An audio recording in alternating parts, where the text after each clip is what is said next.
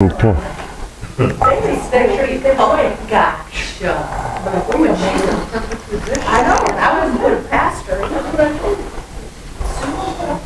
Nonsense. Morning. Good morning. Well, good. I'll just pray before we start. Heavenly Father, thank you for a good morning that we're able to make it safely here in fellowship and get your word. We want to pray for those that are sick, got COVID, and feeling under the weather, and just all the other prayer requests that we've had over the past weeks and things that people need healing on. Let the Holy Spirit lead us today, and that we gain knowledge and knowledge of your will, and we enjoy the scriptures and just let the Bible speak for itself and give you the glory. In Jesus' name we pray, amen. Amen. All right, so so last time I spoke we were in Colossians, so I'm gonna continue in Colossians verse by verse. So it was pretty good, and I think we left off in verse 9, but I appreciate everybody coming, those listening, and here at Faith Bible Church, as we know and others might not, that we search the scriptures and enjoy and find peace in study and learning the Bible instead of feel-good messages. We let the Bible interpret itself, comparing scripture with scripture, and we study to show thyself approved, like in 2 Timothy 2:15. For those who are listening, God's word is for everyone. This is for every person that wants to pick up his word and learn. It's not just for the hierarchy and whoever thinks that they can it's for everyone. So if you want to learn and study and share with others, that's what it's about. Well, reading individual relationship with Christ, and reading and finding out the scriptures and finding out if they are so. All right, so in Colossians we went over everything, how it started. The Apostle Paul wrote this book while he was in jail to the Colossians, but he actually directly didn't set up the church. In Acts 19, we find out that he was 2 years in Ephesus at the school of Tyrannus, and that he was teaching people from all over Asia. And one of them people, more than likely, was Epaphras, where he went back to his hometown in Colossae, and he started up the church in Colossae, which they were steeped in paganism, mythology, all that, the stuff that was going on, all the pagan worship. So he was able, through God's word, the mystery, to switch them people up and get them to learn the grace message, the mystery. So Epaphras, when the Apostle Paul wrote the letter, he was in jail with Timothy, and they learned. So he heard of Colossae, and he ended up, as we see in I think verse 4 in chapter 1 in Colossians, we see that he heard of them, and then he while Timothy was in jail with him, he wrote the letter, and I'm sure Epaphras sent the letter, and then we see in verse 7 that as he also learned of Epaphras. So they learned of Epaphras, and so that's something that we could see today, that the Apostle Paul he was able to get a person, and that person went back to his hometown and set up a church, and that's where we have the Colossians. And that we see that the Apostle Paul is warning the Colossians. We've seen that last time, that in chapter 2 he is warning, Colossians chapter 2, he's warning in verse 8 to beware lest any man spoil you through philosophy and vain deceit. And in the same chapter we see that in verse 16, let no man therefore judge you in meat or in drink. And then in verse 18, let no man beguile you of your reward and in a voluntary humility and worshiping of angels. So he's got a threefold warning for them, and you know, not to get hung up on the Sabbath in verse 16. So Colossae was steeped in paganism, and it was able to get out of that and learn the mystery. So that's where we left off in verse 9, and I want to and it's only a few miles away from Ephesus, the town of Colossae. So let's go. You know what? Let's go to Romans chapter 8. I wanted to start here because this was Romans chapter 8, 18. This is a verse that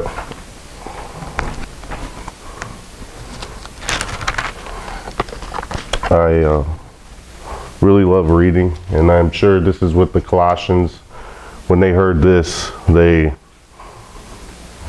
were full of all the things we have in store for us. Chapter 8, verse 18. Well, we can do verse 17. Romans chapter 8, verse 17. And if children, then heirs, heirs of God and joint heirs. So we, in the verses before, you know, we are led by the Spirit of God, but we're heirs, joint heirs. That's what the body of Christ is. That's not like Israel where they're waiting for a king. We actually have a head, which is part of the body, and we're joint heirs. We're going to be joint heirs with the Lord. And if so, that we suffer with him, that we may also be glorified together. So in verse 18, for I reckon that the sufferings of this present time are not worthy to be compared with the glory which shall be revealed in us. I'm sure when the Colossians heard that, they were just very appreciative and were thankful for that, as we should today, because we're going to suffer. You know, we suffer daily, and that's just a verse that I had in my heart. I wanted to share that because I'm sure that's what the Colossians were feeling as well. So we can go back to Colossians. Just wanted to share that. And all right, start off where we left off. For this cause, and you know, the Colossians had a lot of love too, so now Apostle Paul is getting to where for this cause we also, since the day we heard it, do not cease to pray for you. So we should always be praying for each other, and always, which a lot of us do, but praying is very important, and to desire that ye might be filled with the knowledge of his will. So he wants us to have the knowledge of his will, and he's got a few things for knowledge of his will. One of them is 1 Timothy 2:4, that he wants all men to be saved and come to the knowledge of the truth. And we have 1 Corinthians chapter 2, and verse 5 through 10. You know what? Let's go there to 1 Corinthians chapter 2. And I like to flip through the scriptures, you know, and have a little muscle memory, so we can just be flipping when we're on our own, studying, because that is what God wants us to be doing today too. He wants us to be studying 1 Corinthians chapter 2. And we know, a lot of us know a lot of these verses, but we can start in verse 6. 1 Corinthians chapter 2, verse 6. Howbeit we speak wisdom among them that are perfect, yet not the wisdom of this world, nor of the princes of this world that come to naught, but we speak the wisdom of God in a mystery. There goes the mystery. That's one of the things the Lord wants us to have knowledge of. Even the hidden wisdom which God ordained before the world unto our glory, which none of the princes of this world knew, for had they known, if they would not have crucified the Lord of glory. So that's another thing that we want to to know the knowledge of his will. That today is something different. Today is not, because he had a secret to have us rule in the heavenlies with him and to have a heavenly hope. And that's something that he wants us to know today. We'll go back in Colossians. You can go to Colossians chapter 3 and you could see that verse 12.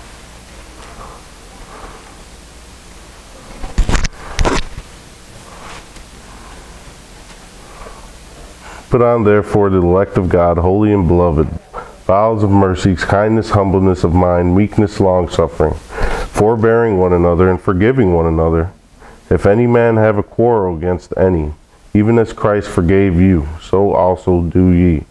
We should be forbearing and forgiving one another. And verse 14, and above all these things put on charity, which is the bond of perfectness. And let the peace of God rule in your hearts, to the which also ye are called in one body, and be ye thankful. And in verse 16, he wants us to teaching and admonishing one another in psalms and hymns and spiritual songs, and just teaching and being, that's one thing he wants us to do with each other. We are supposed to know what we believe and be able to go to Scripture to show others, to show what's in the hope of us. That's one thing that as believers we should be doing. We should be learning the Scriptures. If anybody's got a question or a rebuttal, we should be able to go, okay, well, let me show you the hope that's in us. This is what you could have as well. And the Holy Spirit produces in us the knowledge of his will. And we're going to see, so that's the knowledge of his will. And the Colossians were not instructed in the law. They were instructed in mystery. So they didn't even know the Old Testament or the New Testament. That's where Epaphras comes in, where he taught them. And you could see that in Colossians. If you read Colossians yourself, you'll see in the same chapter, in verse 20, that having made peace through the blood of his cross, him to reconcile all things unto himself. And so moving forward with verse 9 in chapter 1. Knowledge of his will and all wisdom and spiritual understanding. I mean, a lot of believers or other churches and other people that profess God's word, they don't have a real strong spiritual understanding. Here at this church and Grace Believers, I know that we have a nice, strong spiritual understanding. Not many do, and so we have we already seen that in 1 Corinthians chapter 2, 5 through 10, that's a understanding of what's going on today. So let's move on. So let's see. Verse 10. Now you may walk worthy of the Lord unto all pleasing. Walking worthy. We want to walk worthy and do what we can for the Lord, and to be the best that we can be, and to be learned in the Scriptures, and to in front of others and out the world, to be an example, to shine bright, like shine like lights like the Lord did. And we want to be just as the Lord was, and here in a few verses we're going to get into more of that, but and to be all pleasing. I mean, there's time to let people know that that there's false teachings and all that, but we still should profess like a peace that's in us, that you can come to us and we can talk these things out and talk and be peaceful and that's that unto all pleasing, being fruitful in every good work. And that's not the good works of the law. That's not for salvation. That's not the works but for reward. That's not for salvation. That's not what that good works is talking about there. That good works to be fruitful and increasing in the knowledge of God. So we can go to, and the fruit, we're supposed to be bearing fruit. And we can go to John 15, and we could see where the Lord himself talks about this. John 15, verse 4.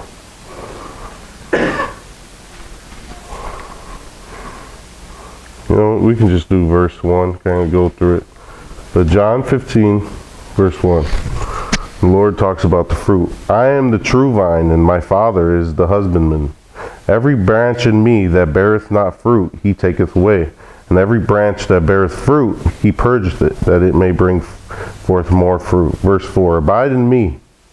So we're supposed to be abiding in Christ. And I in you, as the branch cannot bear fruit of itself, except it abide in the vine, which is the Lord Jesus.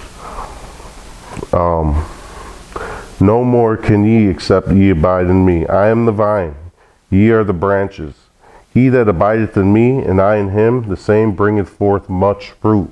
For without me ye can do nothing. Without the Lord we can't bear fruit. We need the Lord to be able to bear fruit and to the fruits of what we're, not the labor of salvation, but the labor of, you know, the knowledge of his will and, you know, spiritual wisdom and understanding. Yeah. I think the key to what you just said is verse 3. You know, a lot of us are in Christ, but we don't keep ourselves clean in the Word. Just being in Christ ain't enough. We have to apply the Scripture in order to bear fruit. And verse 3 says, now ye are clean through the Word, which I have spoken of. If we don't keep ourselves clean in the Word, or we don't stay in the Word, it's impossible for us to bear fruit. Yeah. Anyway, I just thought. Agreed. No, it's you have to know where, you know, to be in the Word. God put His Word above all His name. So it's you're right, to be in the Word and to be able to learn what God wants us to do today, to be able to bear fruit. So yeah, thank you. And so that's a verse that you could show that the Lord Jesus Christ himself was talking about fruit. And we all know Galatians. We can just go there. Galatians chapter 5. So Galatians chapter 5. And we know the Galatians were steeped in legalism.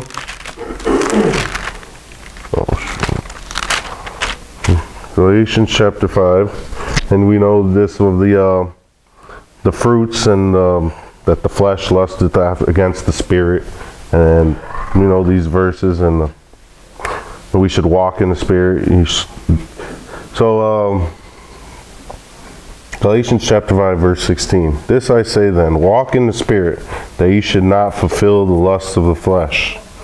So then they list the lusts of the flesh and the works of the flesh, which in verse 19, adultery, fornication, uncleanness, lasciviousness, idolatry, witchcraft, hatred, variances. You know, it just goes on and on. From murders, drunkenness, revelings. These are all the works of the flesh. These are all things that are not bearing fruit. Okay? Now, when you jump there and go to verse 22, this right here will bear fruit. This right here will just to make you what we've been talking about. You know, the fruit of the Spirit is love. You know, love is charity, is very important. Joy, you know, the Apostle Paul is always telling us to rejoice. In Philippians, it's a constant thing of the fruit that we're supposed to rejoice because of the peace that we know that we're established in the heavens. That joy, just knowing that you have a spot, a fellow heirship, that fruit right there, you should be able to be at peace at things that are going on. Because he was in jail writing this. And it wasn't a rinky-dinky jail. It was Supermax, you know. For those that understand, he was in the big boy jail. And in the worst part of the big boy jail. So, you know, he had things going on. So, there were, you know, peace, long-suffering. That's, you know, patience. Another word for patience. Gentleness. You want to be gentle with each other. Goodness, faith, meekness, temperance. So these are the fruits that we've gone over, but we can always go over again for edification. These are the fruits. And we are saved to be fruitful. That's what we're saved. When we're saved to be fruitful in these what's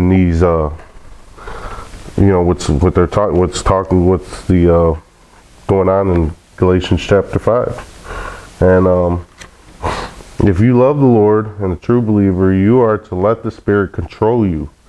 If you're not under, because we are not under the law, you won't steal and commit all the, crimes if you're being led by the Spirit.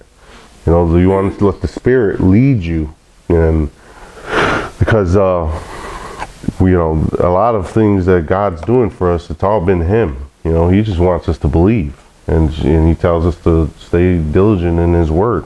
So we are definitely led by the Spirit, and a lot of people talk about happiness, and happiness is kind of like, it's not happiness is a result of your circumstances, where you have a nice car, a big house, you have things, but that's not joy. That's something different than joy. Joy is something that's deep. It's a deep thing of fruit that when you take it out to the world, someone sees the actual joy and not just the supposed happiness that you have. Because it reminds me of a comedian, Robin Williams.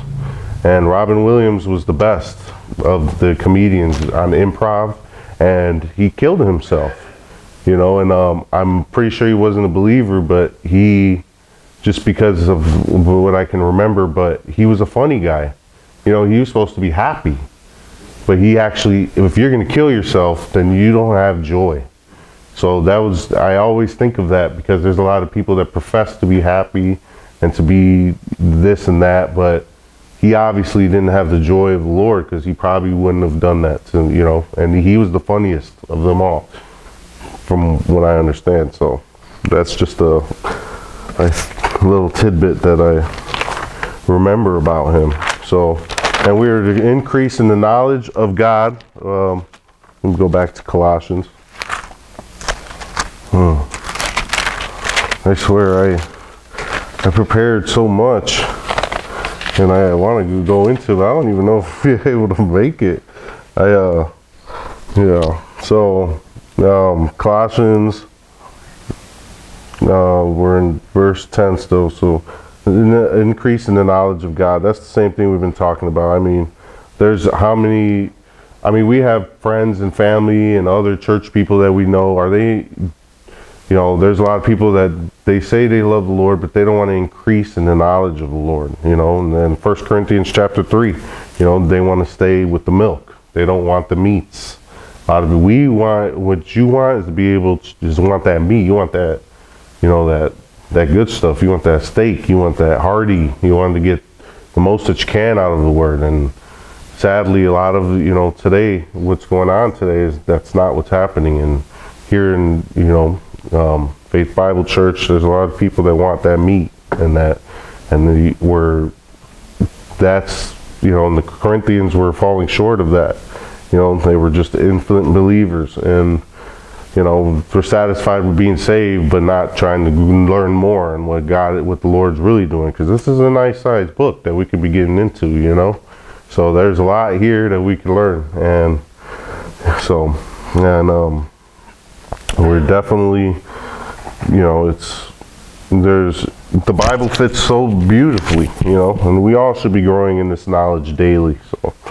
So it's definitely appreciative of this church and the fellowship that's here. And I also I forgot, but I wanted to thank Paul Belbach. I know he's got ordained, but he's the one who I listened to, and because I study on my own, I wasn't coming to church, but he's the one I listened to, as you guys already know, that I listened to him, and he was saying how important fellowship is, and he's the reason why I came back, just for listening to one of his services, and I'm appreciative of that. So thankful for that. But all right, verse 11, Colossians. So we're just kind of moseying along here. Strengthened with all might according to the glorious power unto all patience and long suffering with joyfulness. There we go. We have the patience, long suffering, joy, and with joyfulness, strengthened with all might. Because what does Romans 5:6 say? We were without strength. We were without strength, and Christ died for us. And Romans chapter 8, verse 3, where the law failed because of weakness of the flesh. And that's, the power of God we're supposed to use the power of God. The power of God is what does a lot of things. The power of God is what opens the eyes of others so they can come to the knowledge of the truth. We're to be teaching it, but it's actually the Lord that will open their eyes. And we need God's power. Nothing can happen without God's power. And the long suffering and patience, you got Ephesians 4:2, where with all lowliness and meekness and long suffering, forbearing one another in love. So that's what the Colossians, and he's telling the Colossians this, that they should, because they were definitely had a lot of love going on, just for being pagan and then just switching. I'm pretty sure he was grateful that the fruits of his fruits, that he was able to get a whole church that he didn't even know, until he heard about it. He's like, oh wow. So people that heard the word and they started a whole church by themselves over there with, the help of the Lord, obviously. But, I'm sure he was really grateful about that. And verse 12, giving thanks unto the Father. See, we always giving thanks to the Father. We pray to the Father, which made us meet, which is another word for qualified. God has qualified us. We are not qualifying nothing of ourselves. It's God doing the qualifying. That's that word meet. To be partakers of the inheritance of the saints in light. We're to be partakers. The Colossians, and us, sinners by nature, and we were dead in sins. Ephesians 2 says that, that we were done for, and and God qualifying us. Let's go to 2 Corinthians chapter 3 and see that real quick.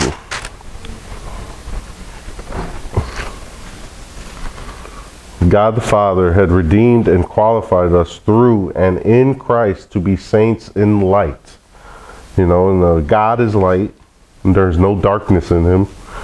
That's that verse. So, but let's see this qualification. 2 Corinthians chapter 3, verse 5. Not that we are sufficient. 2 Corinthians chapter 3, verse 5. Not that we are sufficient of ourselves to think anything as ourselves, but our sufficiency is of God. That's God making us sufficient. This isn't none of ourselves. Who also, verse 6, have made us able ministers of the New Testament, not of the letter, which is the law, but of the Spirit. For the letter killeth, but the Spirit giveth life. The Holy Spirit. So, we are children of light, 1 Thessalonians says. And let's see, Ephesians chapter 5. Let's go to Ephesians real quick.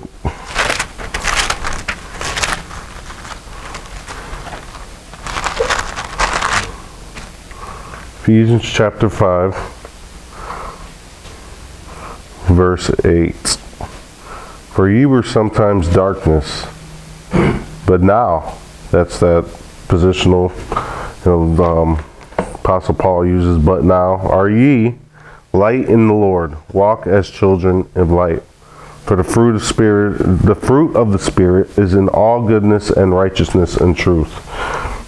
So we're children of light now.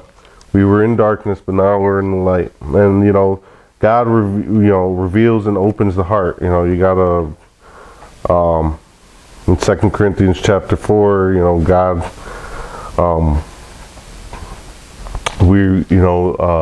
verse 4, that's where the God of this world, and in the verse before that, he was saying that we were lost.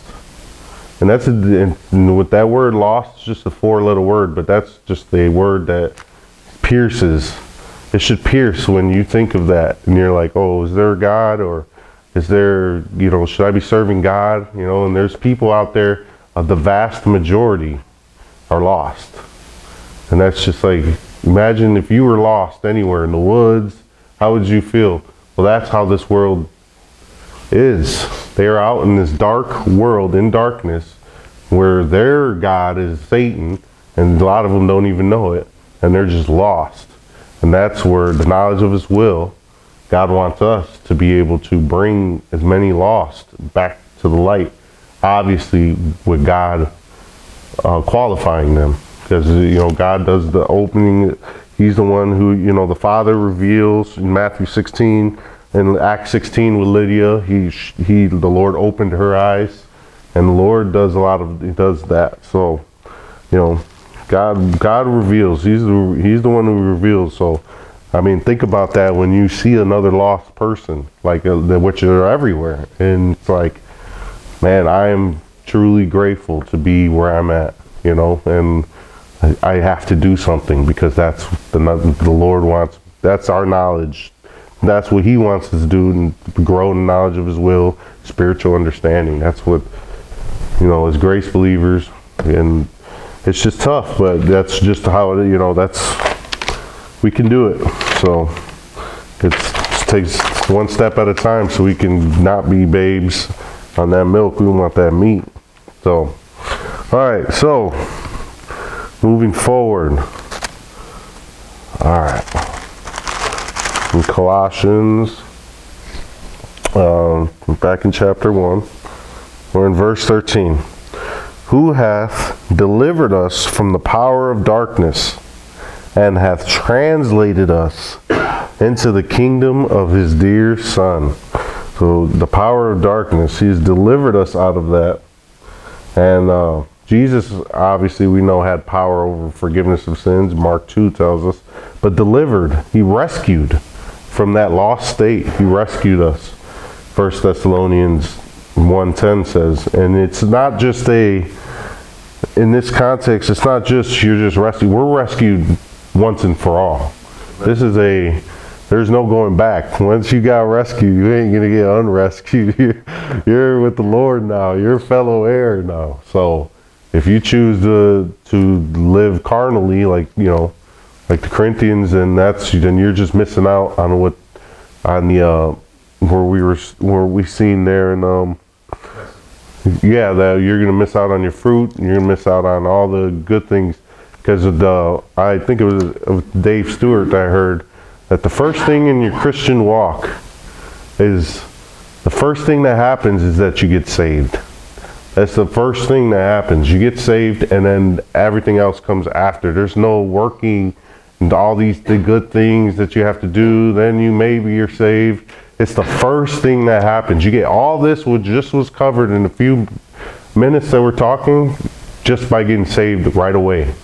The first thing. So that's definitely, he rescued us.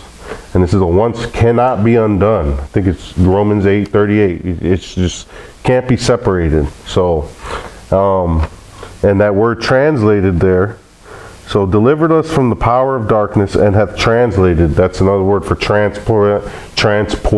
That's position, where we're out of the darkness and into the light, into the heavenly spectrum of things, and into our eternal citizenship.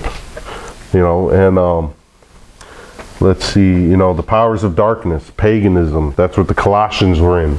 Then they got out of that, and they found that position. That Epaphras had showed them through the Apostle Paul there in Acts 19 in Ephesus. So, Satan is called the prince of the power of the air. And let's see. Let's go to Philippians chapter 3, verse 20. And this is Philippians, where this is the rejoice book, where the Apostle Paul is constantly telling them to rejoice.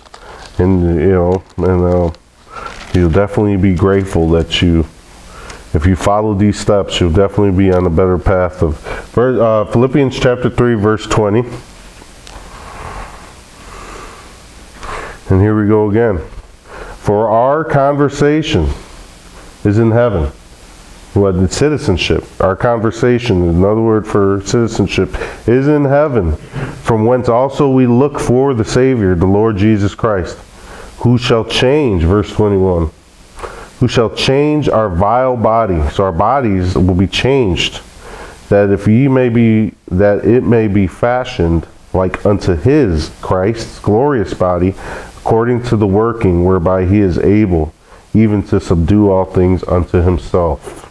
The Lord has done things for himself, and you see in a couple verses here, that how awesome the Lord really is.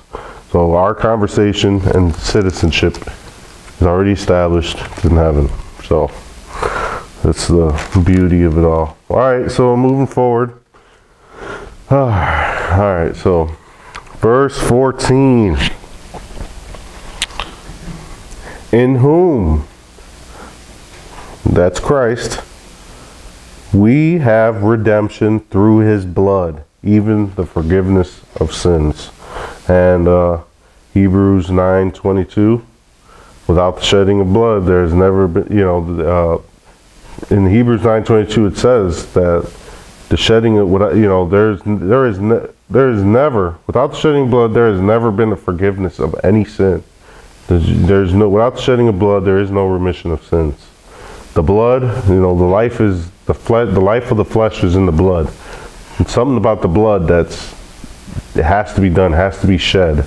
I mean, you see in Adam and Eve when they sinned, God had to kill an animal and create coats of skins for them. It was automatic that he had to shed the blood. It was right away. Sin is so vile and so disgusting that he has to kill an animal just to, that's how it was before. So you have to shed blood, and that's the blood animal sacrifice. And and we know that Abraham, Job, they had altars, the priesthood, and then it started getting a little more technical with the priesthood and the law, and Moses and Aaron, Aaron and his descendants, and they had this is all about shedding blood. They had so many sacrifices they had to do, and a lot of those were types of Christ, which is to come, and that Christ now, who's the ultimate sacrifice, redeemed us and got us back from that, and throughout history, Satan has been trying to do the same thing, trying to be counterfeit. He's just trying to do, what did they do? They, when he had Molech and the pagans, they were always killing, they probably were drinking blood or whatever they were doing, but, they were killing, passing through the fires of Molech and their own sons. And they were just, I don't even see how you can even, and this is all, this is all peoples throughout the world were doing stuff like this. So Satan's got his hands in everything. So the blood is important. There's something about the blood that, if it's not shed, then, I think we can go to Romans chapter 3. Take a look at that real quick. And sacrifices stopped after Christ died. That was it. There was no more. Romans chapter 3, verse 23. And this is just a verse on redemption, because we're redeemed. And chapter 3, verse 23.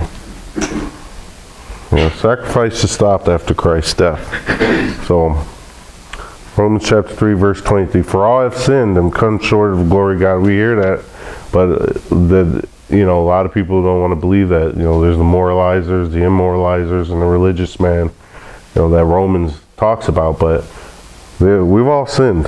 Everyone's a sinner. God sees everyone as not good. Not when they're not identified in Christ. Being justified freely by his grace through the redemption that is in Christ Jesus. Everything is in Christ Jesus. Whom hath set forth to be a propitiation through faith in his blood. To declare, so there goes his faith in his blood. That's to declare his righteousness for the remission of sins that are passed through the forbearance of God. So it's that blood that, you know, and remission is forgiveness, another word for forgiveness and pardon. So, and Peter says in Acts 4 that it's Christ alone. You know what? Let's look at that. Acts chapter 4. That's pretty good. Acts chapter 4. Peter and Paul were saying, we know that Paul does, and Peter does as well. Acts chapter 4.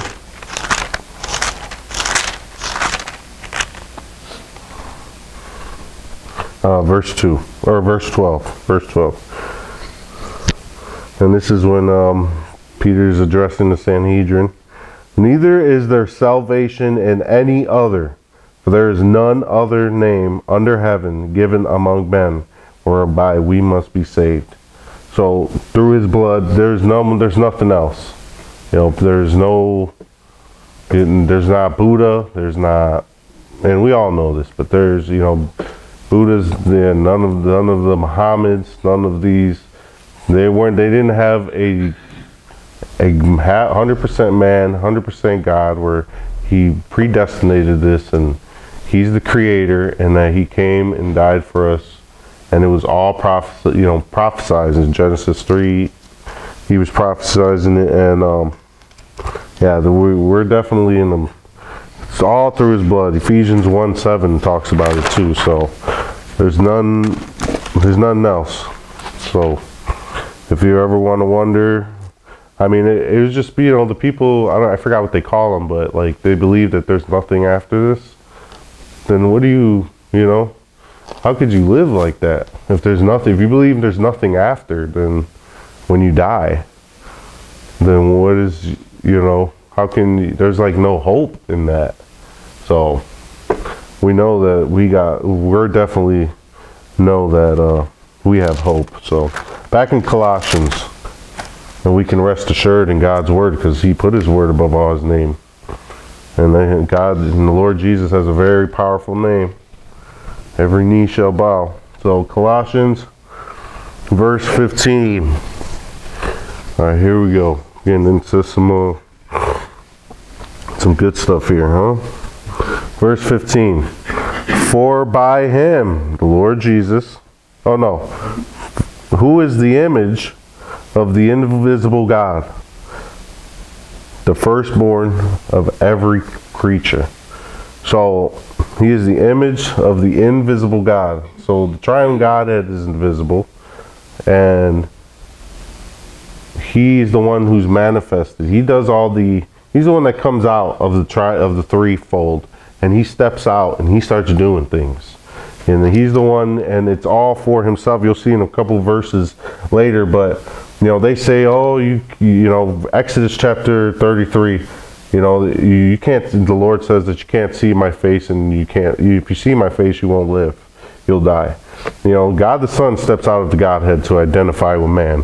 He does this for us, you know. Only, so in, excuse me. And there's this thing called theophanies. I learned this from Pastor Kurth.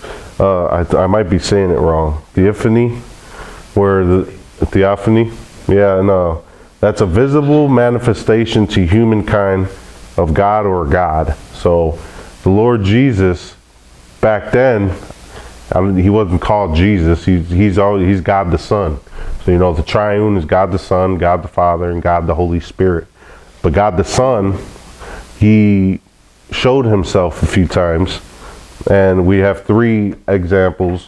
One in Genesis 18, where Abraham sits with the three men, and he's feeding them, you know, the fatted calf, and he gets them, and that's one where it's the Lord, it's God that he's talking to, and it's got to be God the Son that he talks to. And then you have in Genesis 32, where Jacob is wrestling with a man, you know, all night he's wrestling. I didn't get too much in. I don't know if he's physically wrestling with him, but he's wrestling with this guy, and it ends up being the Lord. And the only one, and if the Lord Jesus is the one that steps out of the Godhead, then it's got to be God the Son. And then in Joshua, which is one of my favorites, this is how I learned from Pastor Kurt, that in Joshua chapter 5, Joshua, saw a man with his sword drawn, and he's like, "Are you for me, or are you for us, or are you against us?" And he quickly learns that he's not against them, and that he learns that he's the captain of the host. I mean, he's above all the angels. He's the Lord, and that's the Lord. He steps out for us, and this firstborn that you see in verse 15 is that it's relating to he is been around since eternity past. He's not just been born, in the Lord Jesus. He's always been around. He's the firstborn. He's the one who created everything. He's always been around. And that's what that's referring to. When God the Son left the Godhead, he has always been God. Jesus has always been able, and he's always been able, when he was Jesus here,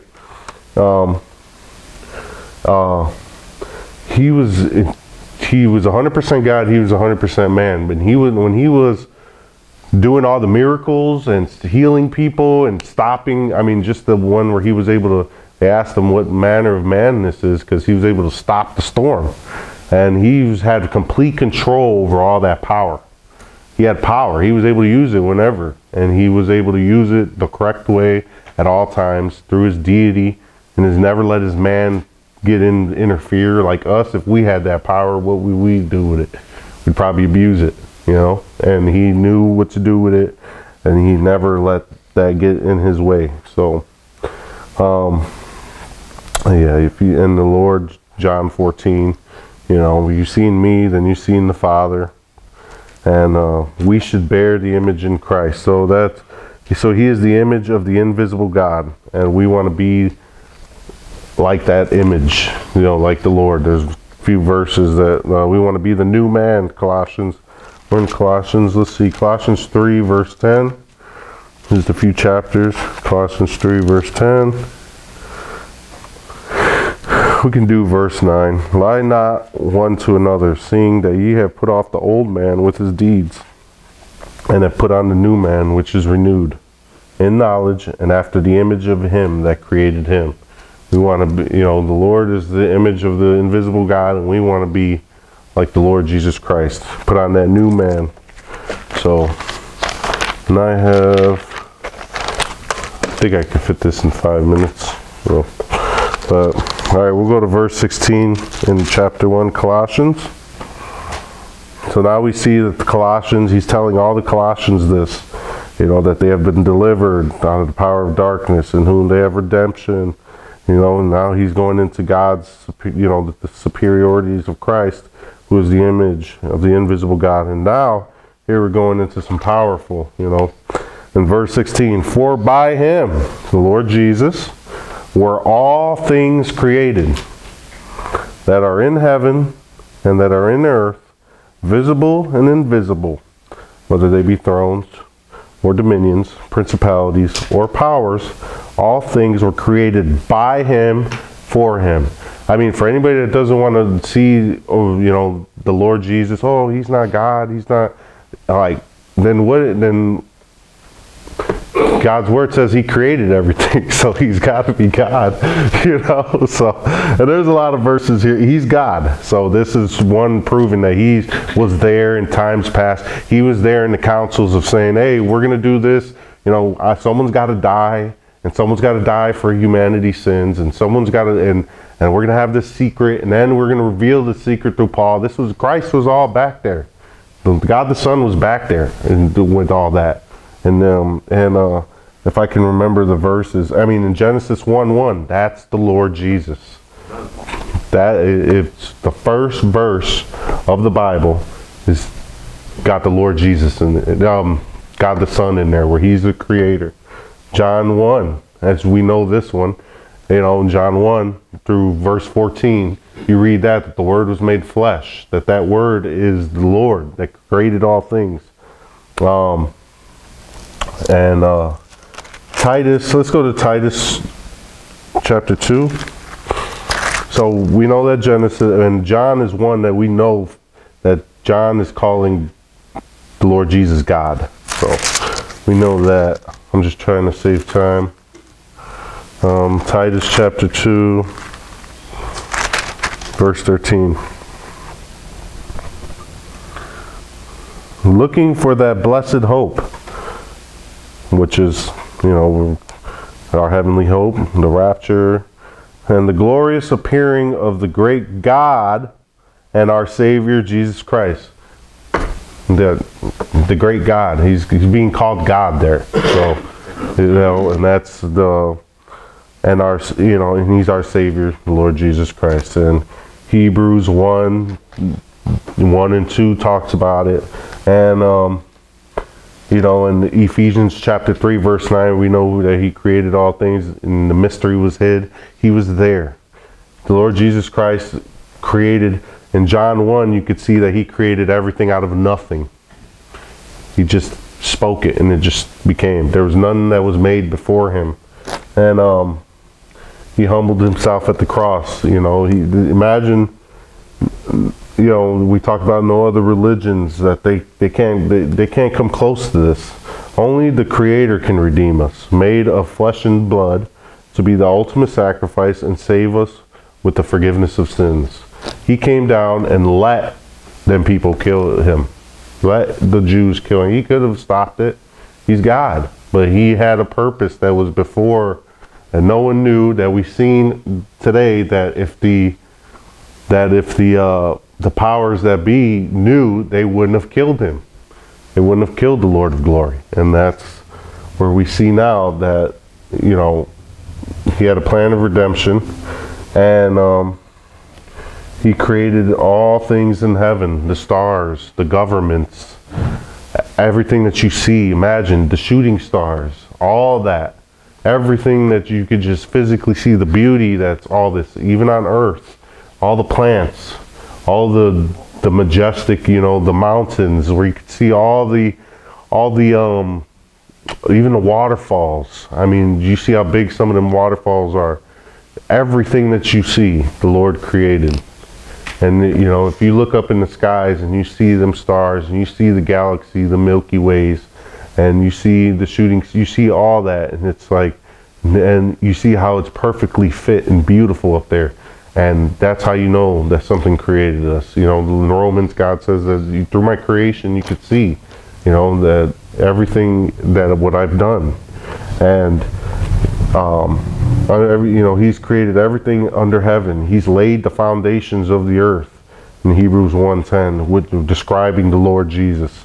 And I have lots more to talk about, but I think I can go into that next time in verse 16. But I do want to do one more verse. I want to go into Acts 2, Acts chapter 2, and then we'll be done. So we can get the whole scope of who this person Jesus is.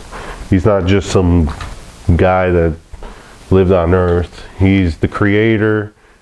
He's everything, and we see in the verse after that everything consists of him. Everything is intact because of him. The molecules, he's everything. He's all in all. So Acts chapter 2, verse 22, and we'll close at this.